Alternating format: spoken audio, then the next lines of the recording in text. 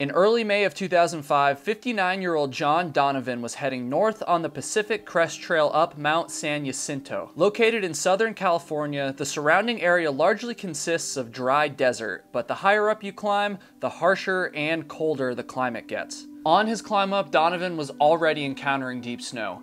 And the worst was yet to come because a heavy storm was on the way. By the time he reached 8,000 feet in elevation, he needed help and tried to follow two Canadian hikers who were in front of him who were much more experienced in the harsh conditions than he was. About a half-mile south of Saddle Junction, the Canadian hikers made note that John was still behind them. One of the trails at this junction leads down into town and into safety. However, Donovan never made it into town. He never made it into safety, and he was never seen again. Searches were unsuccessful, and it seemed like Donovan's time was up. He had 59 years of life to leave his mark on the world, and he certainly did just that. However, though his life may have been over, it would turn out that Donovan would have one more chance to leave his mark on the world and help out some hikers who were in dire need. This is the tragic yet incredible story of John Donovan.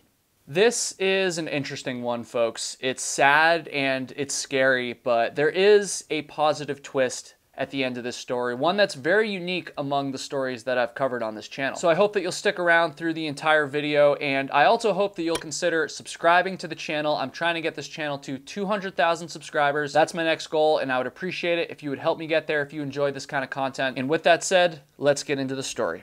John Donovan spent most of his life living on the East Coast and ended up joining the Navy, where he spent 15 years serving his country. By the time he was in his 40s, he had taken up hiking as a hobby to lose weight and to spend more time outside. He ended up becoming very involved with the hiking community and joined the Old Dominion chapter of the Appalachian Trail Conservancy, which is a group in Virginia dedicated to recreation and conservation of the Appalachian Trail in that area. It's through this group that he ended up meeting one of his best friends, 60-year-old Ken Baker. Baker and Donovan would go on to complete roughly 100 backpacking trips together, and each man became a very accomplished hiker. John Donovan would go on to hike the 500-mile Colorado Trail and completed the entire Appalachian Trail in section hikes over the course of a decade. It's no surprise that after all this experience, the next goal that Donovan decided to take on was a thru hike of the Pacific Crest Trail, which runs border to border through California, Oregon, and Washington State. John Donovan was originally planning to hike the PCT with his friend Ken Baker, since the two had spent so much time hiking together over the years. However, in the spring of 2005, as the two were getting ready to set out on their thru hike, Baker decided that their original April start date should be postponed a few weeks due to unsafe snow conditions. Donovan, however, disagreed and insisted on sticking to the original plan. This worried Baker because Donovan had been known to get lost from time to time when hiking. Donovan had spent a year planning his thru hike of the PCT, and he did not want to wait a few extra weeks for the snow to melt. Ken Baker was quoted saying,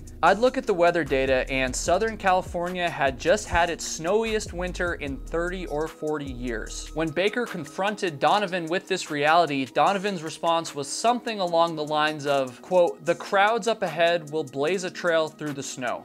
I'll be all right." And thus, towards the end of April in 2005, John Donovan retired, and he set out from the Mexican border, hiking north towards Canada. He ended up starting the PCT with a different friend, actually, named Lynn Paget, who had hiked the Appalachian Trail in 1997. However, Paget was no longer in hiking shape and ended up leaving the PCT near the town of Warner Springs, only about roughly 100 miles into the thru hike. And so after that, Donovan continued on all by himself. Less than 50 miles later, he started the long climb up Mount San Jacinto, which is the first large mountain that northbound PCT hikers will climb. Though the PCT itself doesn't go all the way to the summit, it does climb up the majority of the mountain, reaching over 9,000 feet in elevation. It was now May 2nd, 2005, and though the desert floor thousands of feet below him was certainly starting to warm up, the opposite was happening on San Jacinto. There was still at least 3 feet of snow left in the higher elevations, and more was on the way. On the night of May 2nd, John Donovan camped near two other hikers who were both from Canada, and during their conversations, he had apparently rubbed them the wrong way, though I don't think it was like a full-on fight or anything. They just got a weird vibe from him, it sounds like. The hikers camped out that night, and then the next day, John Donovan began climbing Fuller Ridge, which is a steep and technical part of the trail that requires special equipment such as crampons and an ice axe in snowy conditions. He began climbing shortly before the storm hit, and he was even warned about the conditions up ahead by some hikers who were coming down the ridge. One of these hikers was quoted saying, "We weren't going to change his mind. He was emphatic about going up Fuller Ridge." Donovan was carrying spikes for his feet, but he was not carrying an ice axe. It's speculated that he may have not been carrying it because he wanted to save weight in his pack, which is a very common thing that PCT and other thru hikers want to do, though I can't say for sure that this was his reasoning. By 1 p.m., it appears that John Donovan had finally realized that he had made a big mistake. He had descended off the ridge down into Little Tahquitz Valley and was having a very difficult time seeing the trail, which was now hidden underneath the snow. It's at this point that he ran into the two Canadian hikers he had camped with the previous night. Donovan decided that his best chance at survival was to try and tag along with these two hikers who both had more experience at altitude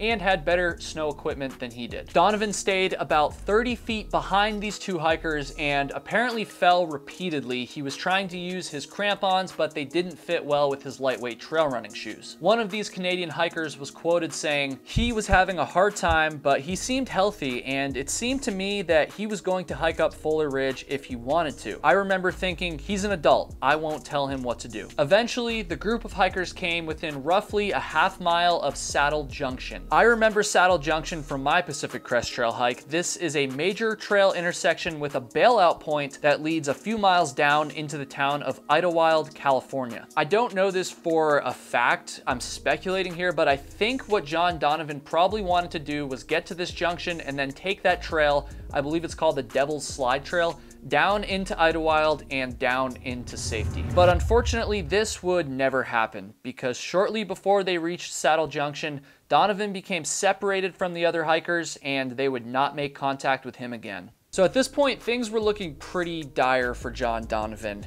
But actually, his situation was even worse than what I've described so far. John Donovan never married and he never had any kids. He didn't really keep in close contact with his family members, and so the only people that even really knew he was on the PCT were a few friends preoccupied with their lives back home. These friends were helping him with supplies, but they weren't keeping close tabs on him and his location. And because of this, 12 days went by before anybody realized that John Donovan was missing. 12 whole days that search and rescue could have been looking for him and potentially saved his life. A friend did eventually realize that something was wrong when Donovan failed to pick up a few of his resupply boxes north of San Jacinto. Search parties were eventually sent out looking for him, but they found nothing, and eventually the search was called off.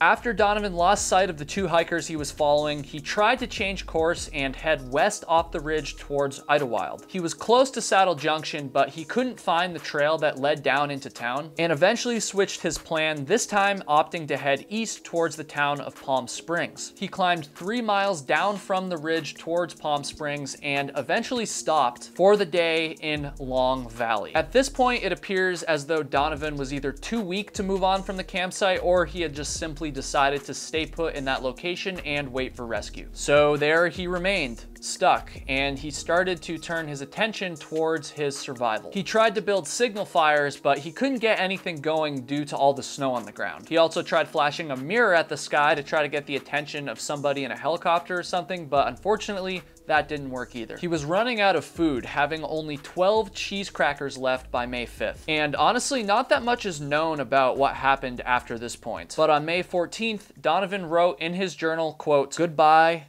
and love you all. Though Donovan did not have close ties with his family, he was thoroughly missed by all his friends. He may have been a little rough around the edges, but Donovan had a big heart. He had done social work at a hospital in Petersburg, Virginia, taking disabled and sick patients on field trips. Another social worker that knew him was quoted saying, "He'd lug these patients around all by himself. He'd lift them into the hospital van one by one." One of Donovan's friends had also recalled how Donovan had been there to comfort him after his wife had unfortunately passed away. Quote, "He listened, he helped me see a way out. He offered a breath of fresh air when I needed it the most." And yet another friend recalled how Donovan had helped him recover from trauma related to some abuse that he had suffered as a child. Clearly, Donovan was a great, caring person, and Donovan actually believed that his life's mission, his purpose, if you will, was to help others. And he lived his life in this way. And then, as it turns out, Donovan continued this mission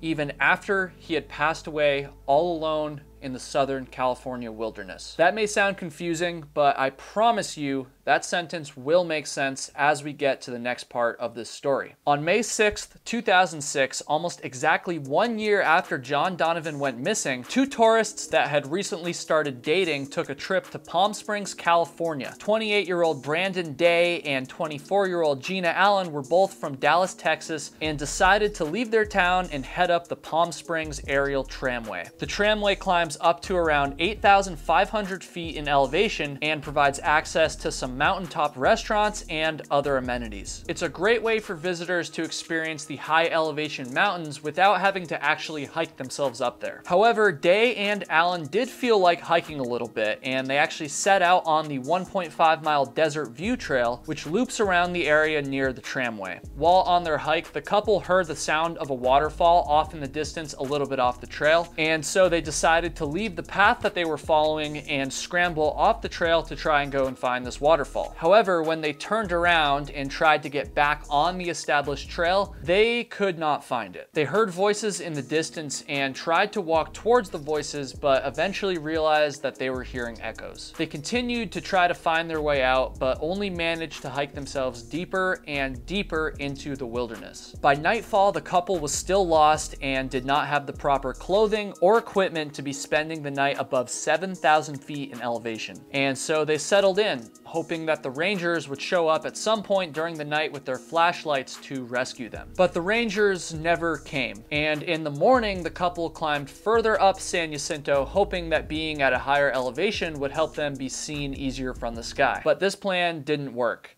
They saw nobody, and nobody saw them. Due to the cold temperatures higher in elevation, they decided to head back down. They changed course and descended deep into the Long Valley. You'll recall, this is the same valley that John Donovan descended into 1 year earlier. 2 more days went by, and then at some point during the scramble down, Brandon Day spotted a yellow backpack. Initially, this filled the couple with hope, but that hope was quickly dashed when they read the date on the journal that they found inside the backpack. Brandon Day was quoted saying, "The entry was dated May 8th, 2005. Exactly a year before. It sank in that someone had died there." They may not have known it at the time, but the couple had just accidentally stumbled upon the campsite of a man whose life mission was to help others. And even though he had long since passed at this point, John Donovan would end up doing exactly that for the lost and desperate couple. Inside John Donovan's discarded pack, Day and Allen found roughly 20 matches which were kept safe and dry inside a plastic bag. When they found the matches, they wasted no time at all and immediately tried to start a signal fire. And a helicopter actually flew over the couple, but as is unfortunately so often the case in these lost hiker stories, the occupants of the helicopter didn't spot the stranded couple. It looked like they would have to spend yet another night out in the cold. But fortunately for the couple, this third night spent sleeping in the wilderness with no extra clothing, no gear, and no extra food would ultimately be their last night. On the morning of May 9th, 2006, the couple made use of John Donovan's matches once again, and this time lit a much bigger fire. Day told Alan, quote, "If we're going out swinging." The flames of this fire grew up to 20 feet in height, and before they knew it, half an acre was burning. There was no way this fire wasn't going to be noticed, and sure enough, shortly after this, a helicopter arrived overhead. The couple was saved. They were rescued, and in the process, they had inadvertently solved the mystery of what had happened to John Donovan. A few weeks later, rescuers returned to the scene to recover Donovan's gear and his body. They found him wrapped in his tarp near a stream about 50 yards down from where Day and Alan had discovered his backpack. Which sounds kind of bizarre, and to this day, we really don't know what exactly led to him being in that final resting place in that state. But what we do know with certainty is that even in his death, John Donovan was helping people. I don't think it's right to say that this story has a happy ending. I think we would all prefer that John Donovan was still alive today, but at least something positive came out of it. If you're planning a hike on the PCT, or really any trail for that matter, please be mindful of the weather, train with the proper equipment needed for tricky snowy conditions, and carry a satellite GPS with an SOS button. I'll have a link to a few popular ones in the description. Please keep John Donovan and his story in your thoughts, and thank you so much for watching. If you watched all the way to the end of this video, I appreciate that very much. If you're the kind of person that watches to the end of a lot of my videos or even all of my videos, I humbly ask you to consider supporting this channel on Patreon. It's only a few dollars a month. You'll get a little bit of bonus content. You're essentially buying me a beer every month. I think that's a good way to think about it, and it is a great way, I would say the best way, to support my content. Everybody who's already on there, I appreciate you all so much. You know who you are. I know who you are. I genuinely, it's amazing. Thank you very much. Patreon.com/KyleHatesHiking if you want to check it out, and I'll see you guys in the next video.